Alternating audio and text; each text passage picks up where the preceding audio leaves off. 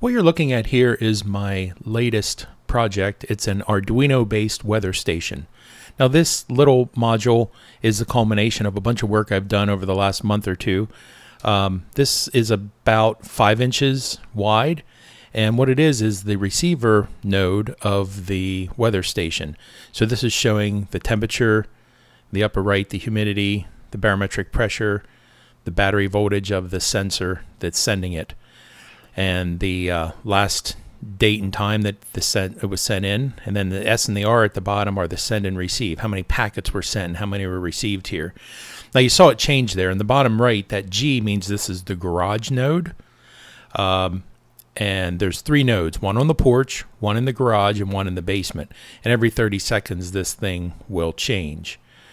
This is something I fashioned up so that I could see what the conditions were at my house. And there you just saw it changed over to the basement node. So there was a lot that went into this, and I'll show you some of the pictures later as some of the prototypes as we went along.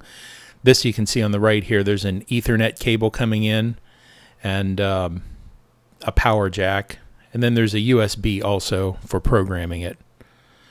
But that's just the receiver node there, and what I fashioned up with some of my ingenuity. So as we go through it here, I'll show you some of the details of what's inside this box and some of the prototypes along the way. When I first started out, I prototyped it on an Arduino board, and that's what's inside this little container because it was out on the back porch.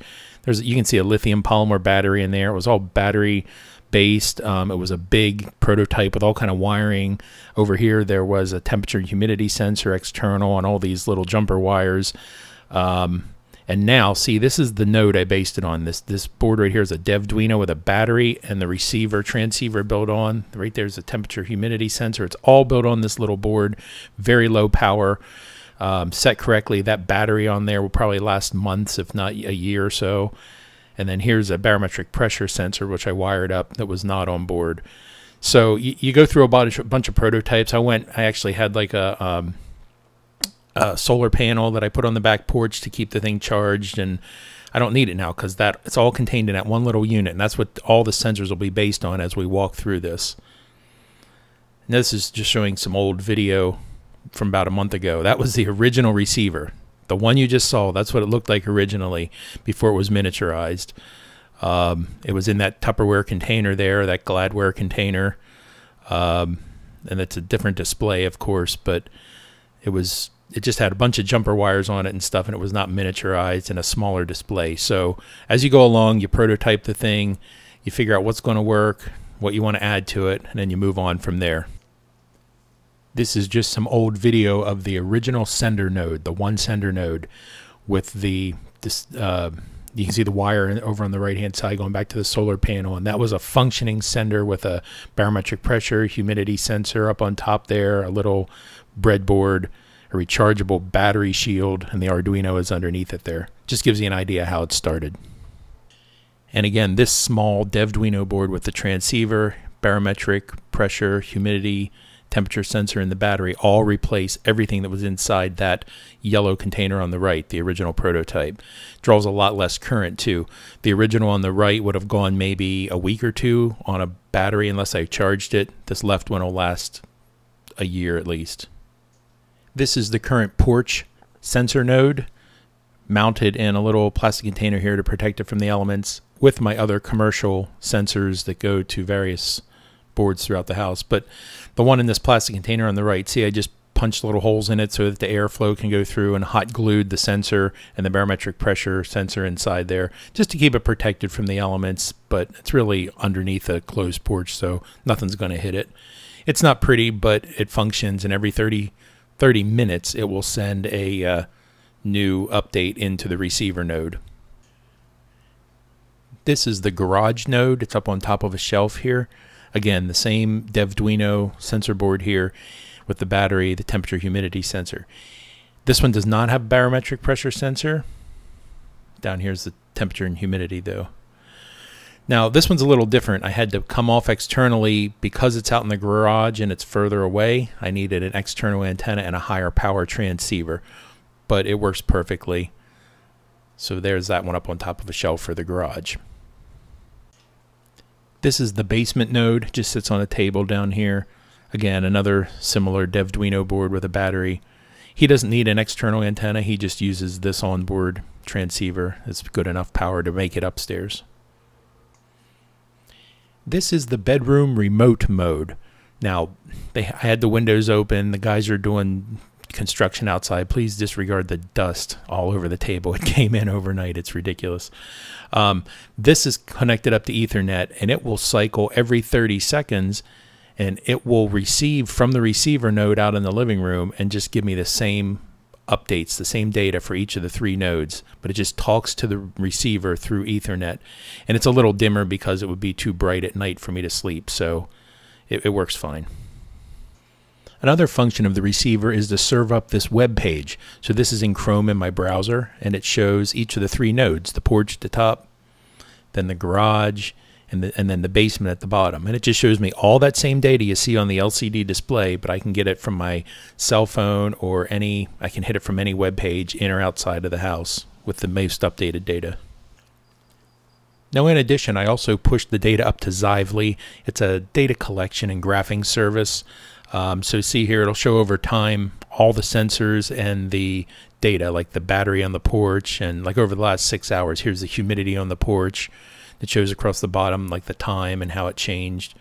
So just all the different sensors and their data, the pressure, the humidity, the temperature, the battery voltage for all 3 locations graphed over time.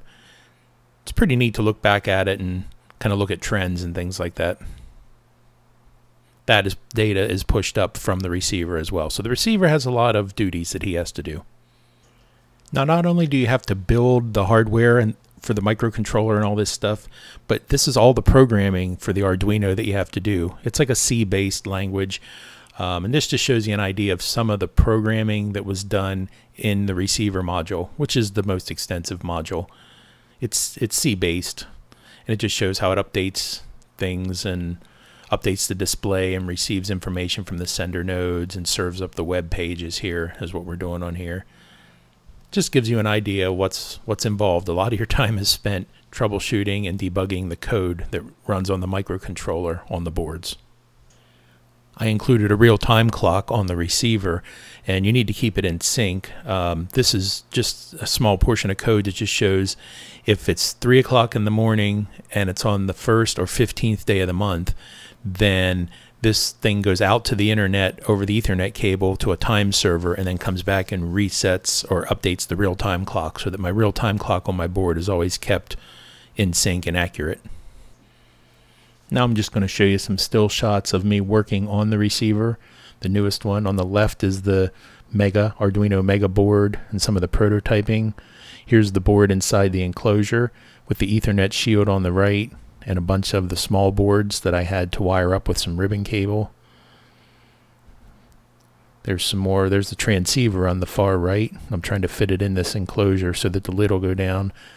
And I'm getting a little further. I used some nylon standoffs on the bottom and some screws and tapped them out to mount the display. It was really hard fitting all this stuff in here because it was too high, so I was trying to squish it down but keep it protected from the stuff shorting out. Eventually I got it though and glued it together. But that's the receiver. That has the most stuff in it. And there's him as the finished project. Now here's the original bedroom remote. It was just laying in this container and had wires everywhere. But this one was built similarly to the receiver, the main receiver. It just has less in it. So you can see some more details here, but it's a very similar build process. See, there's a nylon standoff and screws. I tapped the plastic and mounted them. That holds the display on the front on an angle. And then on the back left there is the Arduino board, and on top's the Ethernet board. It plugs in. And there's little ribbon cables or old computer ribbon cables I found and cut them down to keep the wiring small and flexible. So it just shows some of the process here in the build process.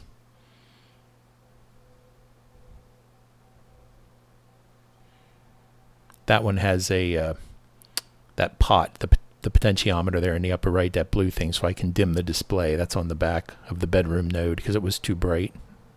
I just pulled the wire in there. So there's the finished bedroom display. Now these are just some pictures I took along the way of some of the prototypes. You know, since this was the first project I ever did with an Arduino, I started out like this with the Arduino board on the bottom, the breadboard on the top, all external components, all these wires. I had CD-ROM cables laying around. There's a transceiver, a wireless transceiver. You know, everything was external. It was just laying on this board. I had it laying out on the porch. And as I went, I figured out ways to miniaturize it and get rid of all these jumper wires and solder the stuff together. So that was the original, that was what was inside that yellow container, the original sender. Look at that, the battery with the real-time clock. And then I got it miniaturized down to that and stuck it out on the porch. And then upcoming is the original receiver in this Tupperware container. So, you know, it was a pretty cool learning process along the way. It ended up being a real useful project. So we'll finish out with some gratuitous shots of my new electronics workbench I created. That's actually what I did this summer, which inspired me to do this. I moved this table over here, put up shelves, put up electrical outlets, got the computer and my whole electrical workstation set up here. I can also work on my trains here, but mainly it works good for electronics and anything. It's good lighting here now with my magnifier, so it's a nice workstation. So I hope this has been informative to you guys. I hope you found it entertaining, and thanks for watching.